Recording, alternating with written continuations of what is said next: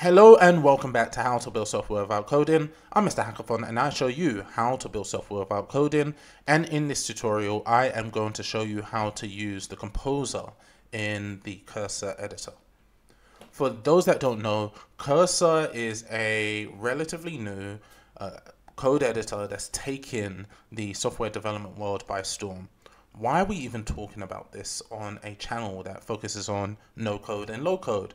Because this is a way to get started on making your app, your web app, your Chrome extension, whatever you want to make without coding, at least not directly.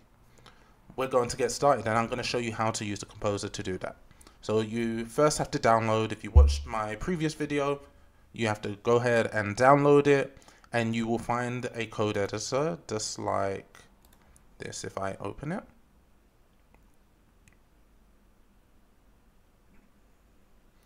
you'll find a code editor like this. For those that are not familiar with coding, this next part might not make sense, but it's just like Visual Studio Code.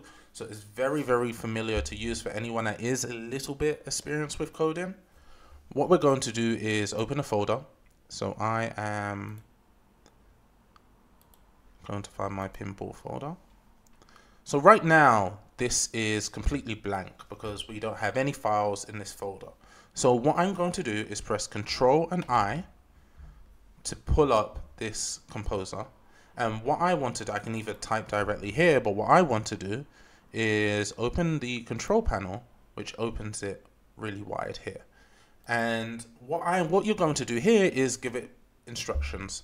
So there's varying ways to give it instructions to create what you want it to create, and obviously depending on your input, the output may vary. I can show you a website that's very helpful.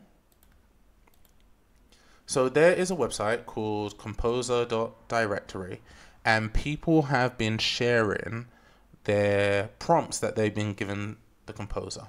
So this is based on the language they want to create for, or the library they want to create for. You can see free.js here. You can see just a data science category. We are going to create a node application. I think there's only one example. So if we take a look at this example, I can copy and adapt this. And if you're not that technical, a lot of these things won't actually make sense. But even if you're not that technical, going through this process will help you learn somewhat how to code. Obviously, it takes a long time. It takes practice, but it will teach you some technical aspects of coding. We are not going to do something as complicated as this. We're gonna just add a couple of lines. So if I go back, I'll show you how simple this is.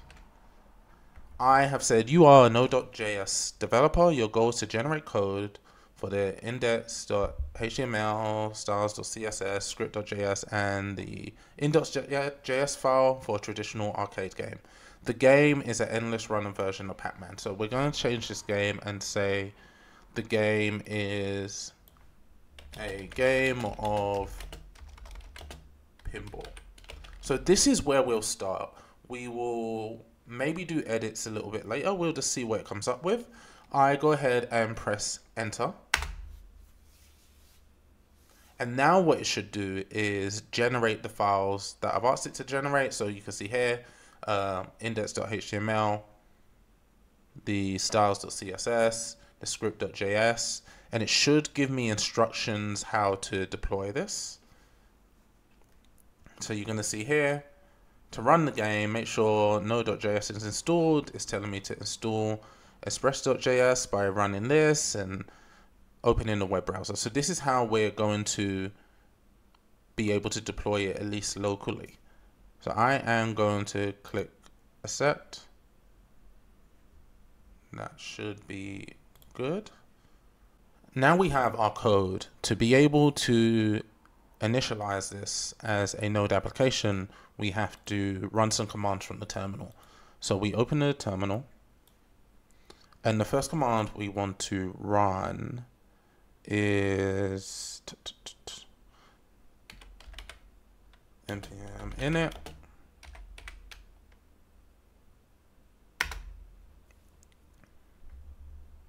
and then what we want to do is npm install spelling that wrong. Express.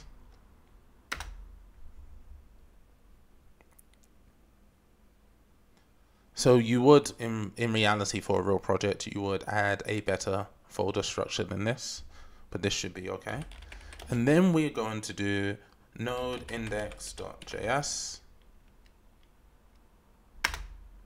And you can see the game's running at this server locally. And we have our game. So now I have to figure out how to actually play this game. So we got two arrows. So the left arrow triggers that left flipper. You can see there. The right arrow triggers the right flipper. And when it goes down below the flippers, then you lose. But at the top, the boundaries are fine. Every time you hit it, or every time it hits the flipper, you get 10 points. Very, very simple. So now if we want to make adjustments, we can come back to the code. And let's say we close this term. Yeah, let me close this.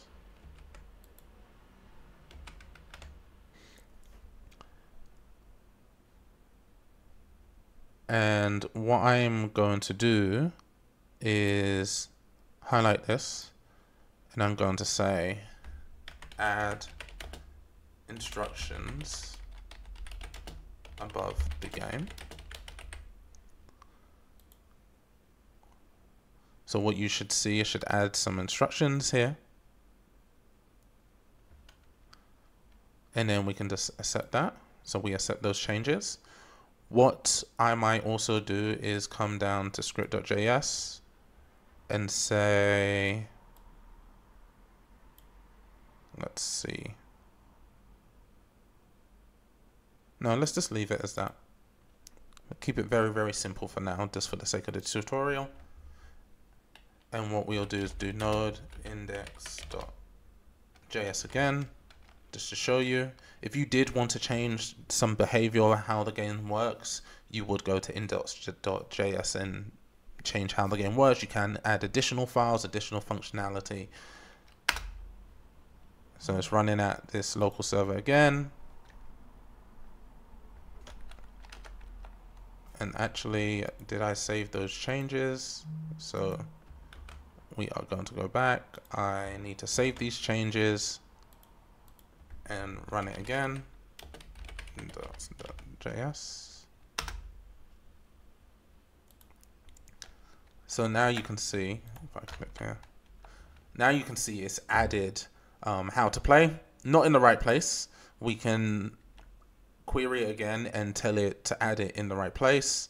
But you can see this is how you start to develop applications with AI. Very, very simple use case here. A use case that I have done recently, just trying to think of how to open this right now. This application helps you pack for trips. So let's just say I'm going to be gone for 2 days in Tokyo, and this is an adventure. I'm going to go swimming. I do have access to laundry. Taking a check-in bag. I'm a heavy packer with a medium suitcase in the spring. All I do is press submit, and what I should get is baggage recommendations on what to take. And this has been built in a very, very similar way with Cursor and additional tools, but Cursor was the primary tool I was using here. These are the things you can start to generate, can start to create MVPs, which is the whole point of this channel. Like going from idea to a tangible thing that is working and that you can give a user. If you have any questions, please feel free to reach out to me, and happy hacking.